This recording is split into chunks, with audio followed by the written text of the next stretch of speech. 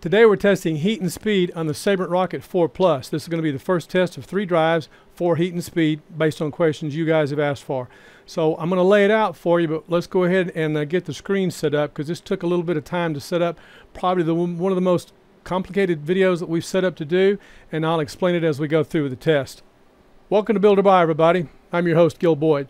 So what you're going to see here in the top right screen as I'm looking at it, we're going to have 2 things up. One, crystal disk mark, and I'll give you the specs on that in a minute. Behind it, we're going to have the program by Sabrent running, because if you notice in the center of the screen it says temperature, and the reason for that, this is the only program of several I've looked at that will give us temperature in real time, and I'll explain the other things we're going to have in front of us. Now, if you look to the screen right beside me right here, with the FLIR camera that we talked about in the previous video, and we've also got a digital thermometer here set up.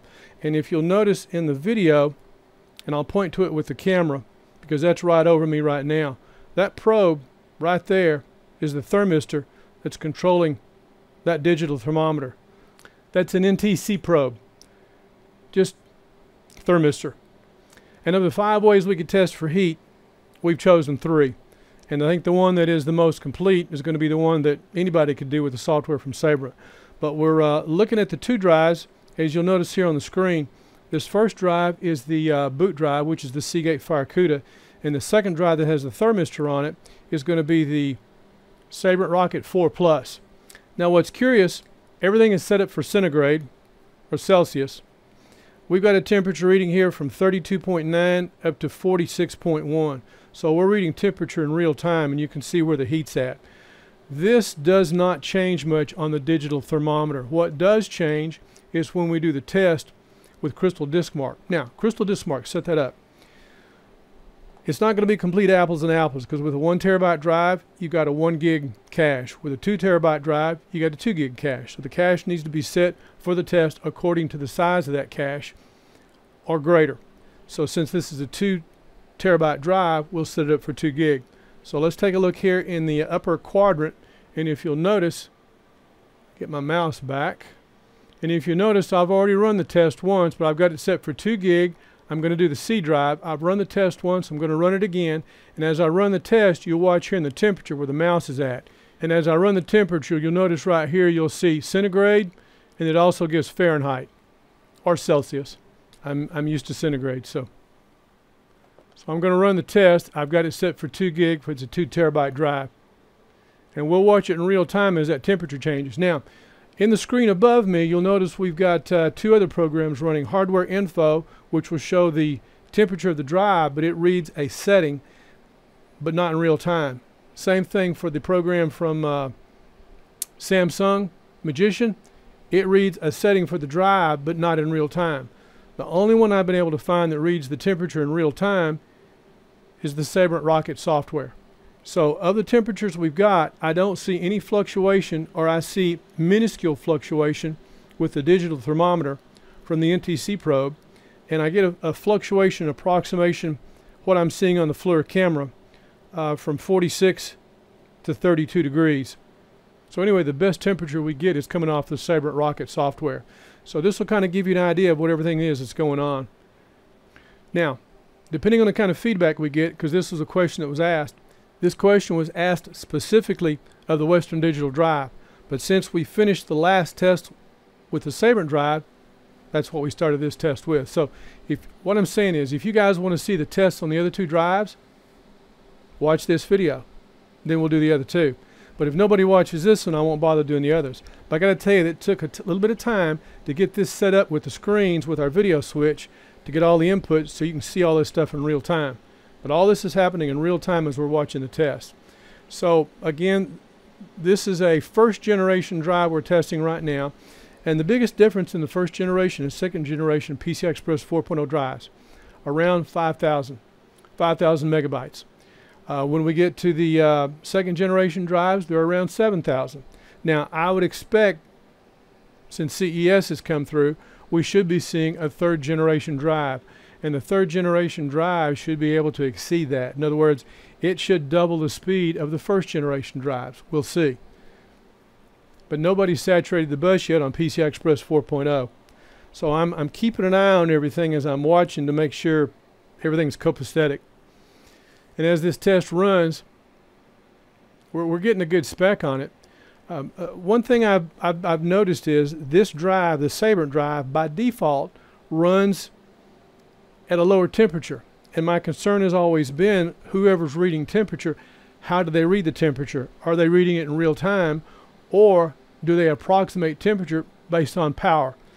And from what I've seen, the other programs, I think they're looking at a spec, or else they're looking at a temperature based on power. But we're looking at temperature right now, and we see the fluctuation. So we're up to 51 degrees centigrade. We're still within operating parameters.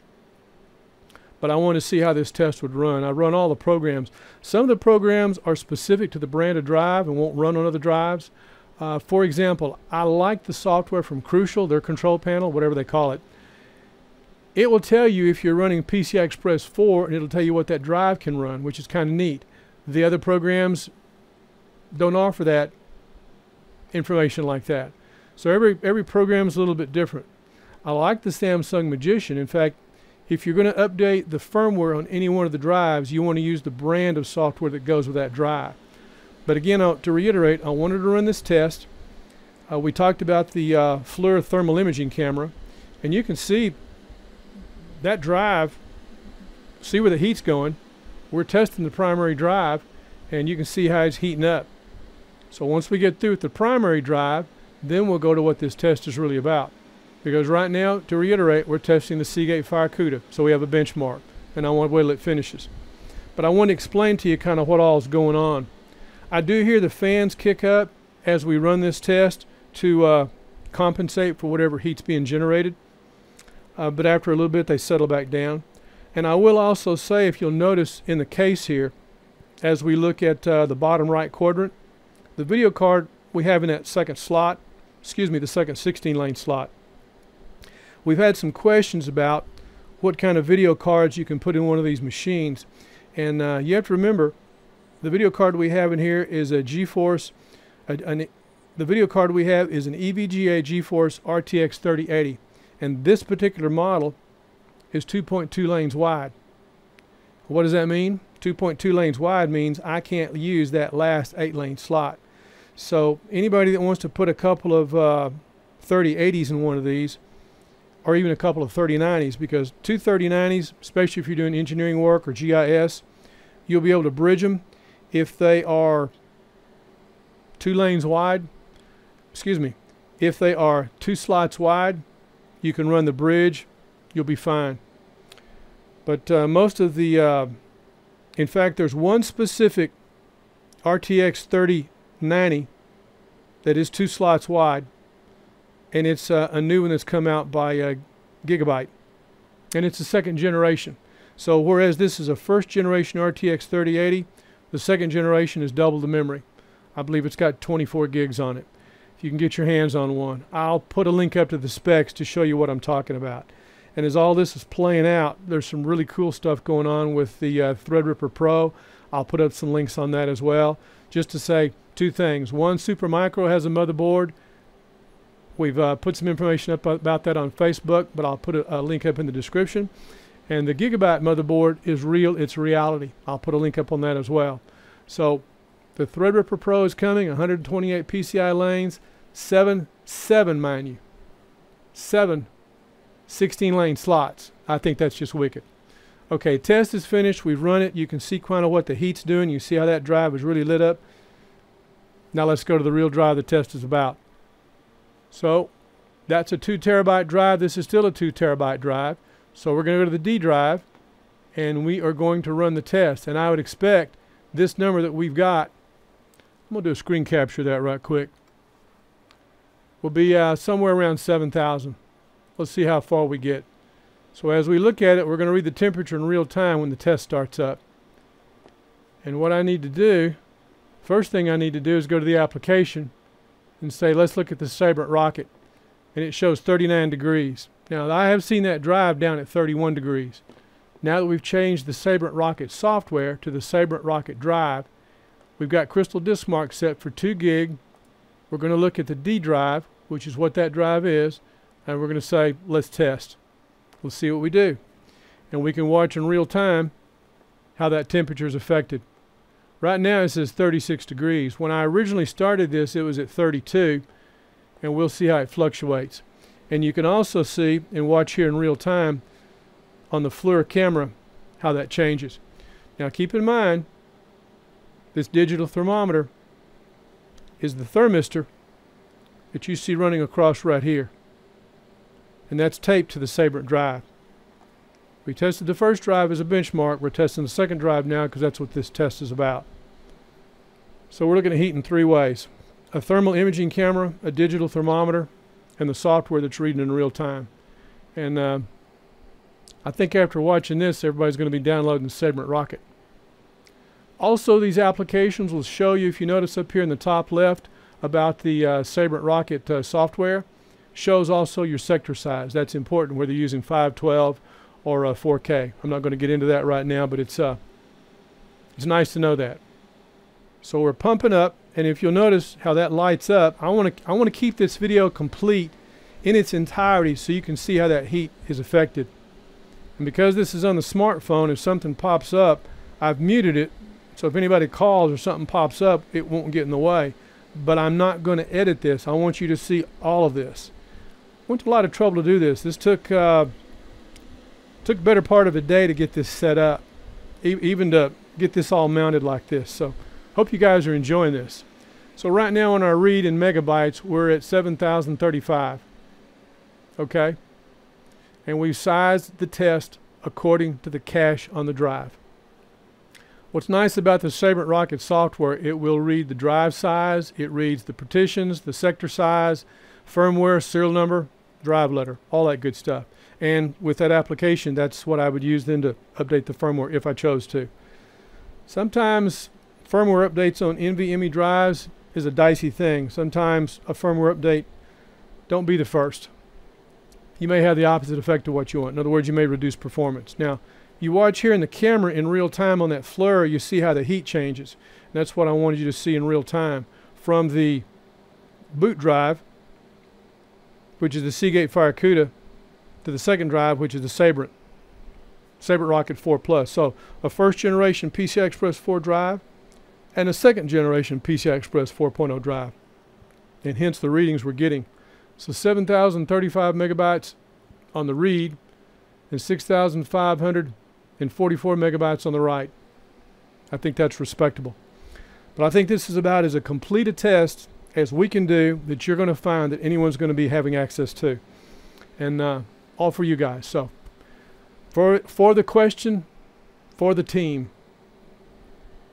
Now again, for those that haven't been watching our videos, the machine we're testing on, this is PCI Express 4.0, but this is the Gigabyte WRX80 Designare motherboard. And we think this is the best value, the best bang for the buck, because you get an M.2 quad card, and you also get a Thunderbolt 3 Titan Ridge card, PCI Express 3. Comes with the system. And we have 256 gigs of RAM in here. I believe that's a 3970 processor, air-cooled. And it's interesting how that primary drive has just kind of cooled right down. And you can see how that other one's lit up. So temperature now reading on the Rocket Sabrent software, 56 degrees, 55 degrees, and we're pushing, that's 131 degrees Fahrenheit. Wow, I think we could fry eggs on that. Even though it was warm and I can't get my hand in there right now, it was never too warm to touch. We are using the heat sinks that come with the motherboard, and we do have the thermal pads. Now, I have read manufacturers suggest you should replace those thermal pads about every 6 months. That's a great idea. And again, I'm glad the video card is over so we can see these two drives in this test. Otherwise, it would obscure this view. So I think this is quite fascinating to view. And our temperature reading we're getting on the FLIR camera, the highest temperature is 56 degrees. And on the software, which is now stopped, it's coming down to 49 degrees, and I'm still getting 55 here. So I'm getting a range in the camera from 55.5 to 32.9, the hottest spot being, which is right about where the camera is pointed, at 55.8. So it gives us an idea roughly how the heat lays out. So for those of you that want to know how these drives perform based on heat, based on speed. There's, I think, the best test for the speed, and I think here are the best tests we've got. Now, I didn't mention much about the thermometer. It did jump up to 36.5. How accurate is that?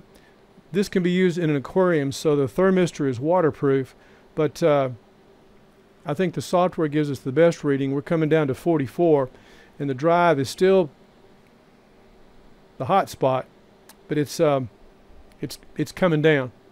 The reading we're getting is 52.5. So I think that pretty well sums it up. We've tested this drive. We're going to do the other two, but only if you guys watch this one, and we'll see how the requests go. I would like to do them while this is set up, but I want to wait and see how feedback goes. So I hope you enjoyed this. This is Builder By. My name's Gil Boyd, and we'll look forward to seeing you next video. We are out.